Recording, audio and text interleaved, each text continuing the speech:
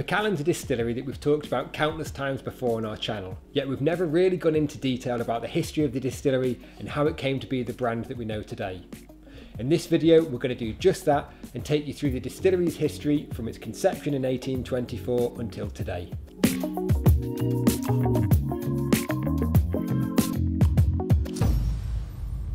The Macallan Distillery is located in the heart of Scotland on the banks of the River Spey. It was legally established in 1824 by local farmer and teacher Alexander Reid after being persuaded to obtain a new licence made available by the 1823 Excise Act. Macallan therefore became one of the first legally licensed distilleries in Scotland, although at the time it was licensed as the Elchies Distillery, which is a turn from the illicit distillery or illicit still that had previously existed on the site during the 18th century. It was one of the original farm distilleries of Scotland, with just two small stills inside a small shed. Alexander Reid ran the distillery for 23 years until his death in 1847, when James Shearer Priest and James Davidson took over. The distillery then ran without change and with very little documentation until 1868, when James Stewart took over, originally as tenant operator and then, after acquiring the lease, as owner. James Stewart rebuilt the distillery and oversaw its running until 1892. And as we've previously mentioned on this channel, Alfred Barnard's book, The Whisky Distilleries of the United Kingdom, is one of the most comprehensive accounts of distilleries written in the 19th century. His comments are rather generic, describing the distillery as an old-fashioned establishment situated in the hilly district above the Spey, and its internal arrangements are similar to the other Speyside distilleries. The whisky is Highland malt, and the product, like that of Glen Spey, mostly finds its way to the English market. 1892 was the first major jump up for the Elchies Distillery. James Stewart sold the distillery to Roderick Kemp, a businessman and wine merchant known for previously owning and expanding Talisker, and Kemp had a focus on excellence and took the Elchies Distillery further than any of its predecessors. He modernised the site and increased malt production to keep it up to date. It's also under Roderick Kemp's ownership that the distillery was renamed Macallan Glenlivet. Now, the Glenlivet suffix is an interesting one.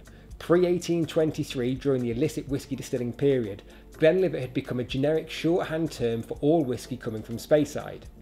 Despite the Glenlivet distillery becoming licensed in 1823, newly licensed distilleries were still using the Glenlivet suffix on their bottles, essentially piggybacking on the good name and reputation of the Glenlivet distillery. An error in the trademark application in 1875 meant that many distilleries were widely using the Glenlivet suffix, and after legal proceedings in 1884 they allowed 10 distilleries, Macallan being one of them, to continue to use this suffix, and use it they did until the 1980s, when they started to label their whisky simply Macallan.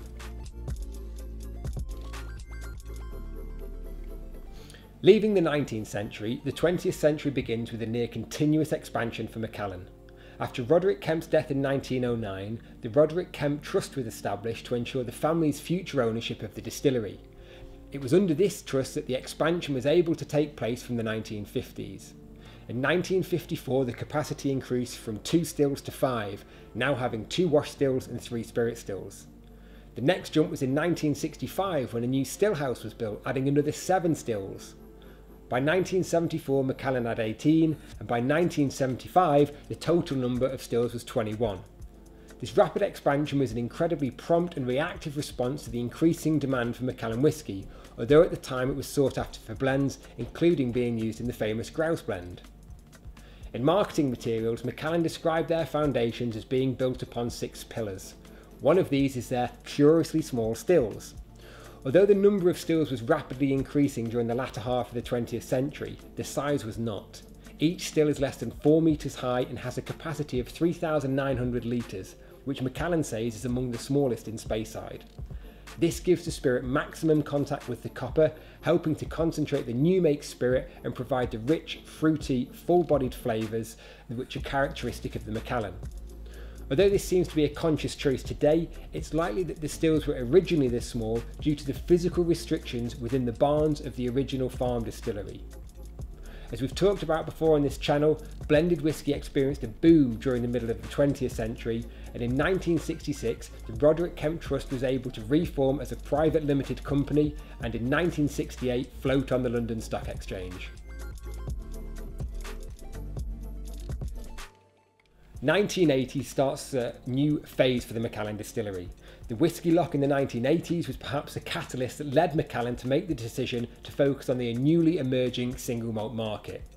It was at this time that the first Macallan advert appeared in the Times newspaper, and this advert was the inspiration for the Folio 1 bottle from the archival series, which was released in 2015.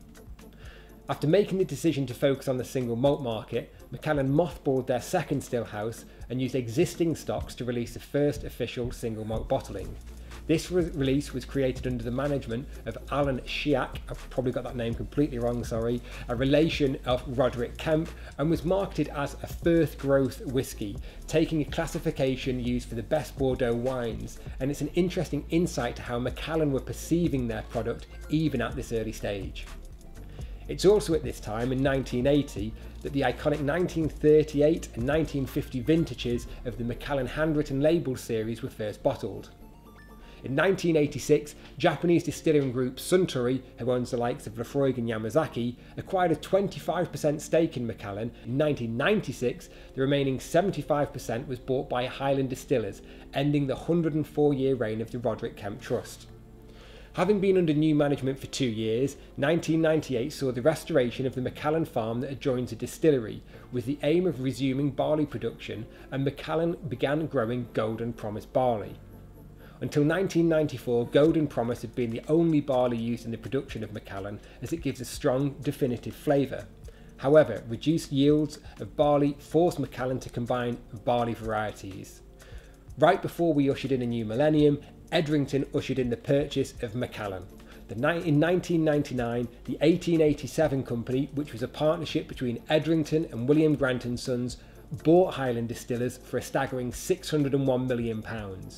Edrington became the major stakeholder in Macallan alongside Suntory and William Grant & Sons as minority shareholders. As the 21st century began, Edrington had some big plans for Macallan. The first big decision made by Edrington was in 2001 when they opened a visitor centre and began to position Macallan at the forefront of the luxury collectible whisky market that was beginning to emerge. It was around this time that Edrington also led Macallan to become the first distillery to create bespoke casks for its maturation programme. This meant selecting specific trees to create casks coopered to Macallan's exact specifications by Tavassa in Jerez, Spain. During this process, the length and nature of the drying, the type of coopering, the liquid used for seasoning, and the duration of the seasoning process will all be carefully considered by Tavassa according to Macallan specifications. From 2004, Macallan increased their range to encompass a wider range of profiles, such as lighter and sweeter whiskies. This is best demonstrated by the Fine Oak series, which introduced a variety of American oak and ex-bourbon casks into the maturation process. Until this point, Macallan had solely matured their whiskies in ex-sherry casks. In 2009, the previously mothballed second stillhouse was reopened and resumed production to meet increasing demand. This measure was clearly not enough, and in 2013, Edrington announced that a new £100 million distillery and visitor centre would be built. The site includes 3 stillhouses and a mash house, as well as a visitor experience. And the whole complex has been dug into the naturally sloping landscape, and the roof is made up of a jigsaw of 2,500 triangular tiles. Many of the 1,800 beams that are used in the construction are visible from the interior, which leads to dramatic views across the stills. The new distillery opened in 2018 and had a huge impact on the secondary market prices for Macallan. For example, the Folio 1 from the archival series began 2018 at an average of £750 and ended the year at £2,000 on average, which was a 266% increase. 2019 saw quite a few developments for Macallan. The original distillery on the Elkies estate was mothballed and will be decommissioned for the foreseeable future. However, the new capabilities of the distillery enabled the launch of a new core range expression, the Macallan Estate, which was made with barley grown at Macallan. 2019 also saw the year that Macallan would set its world record price. The 1926 60-year-old fine and rare bottle sold at auction for a staggering $1.45 million, setting the record for the most expensive bottle of whisky ever sold at auction to date. And it's worth noting that until 2018, no bottle whatsoever had passed the £100,000 milestone, yet in 2018 this record was broken 4 times alone, which highlights how much the market accelerated in 2018. Of course, we're all well aware by now of the troubles of 2020 and the COVID-19 pandemic. Macallan closed its doors to visitors on the 16th of March 2020, however it continued to operate as a distillery with staff on site. While this caused a small amount of controversy at the time, it will ensure that 20, 30, 40 years time, Macallan won't have gaps in their expressions that some of the smaller distilleries will have when they closed. In recent months, Macallan have been able to reopen their visitor centre and have now resumed tours and visitor experiences. Sustainability is now at the forefront of many distilleries' minds, with Macallan being no exception. They've pledged to become carbon neutral by 2030, which will not only save operational costs, but will also save the planet. So there we have it, it's the history of the Macallan Distillery from its legal formation in 1824 until the present day. If you're interested in collecting and investing in whisky, make sure you subscribe to this channel, and we've got lots more of distillery histories to come.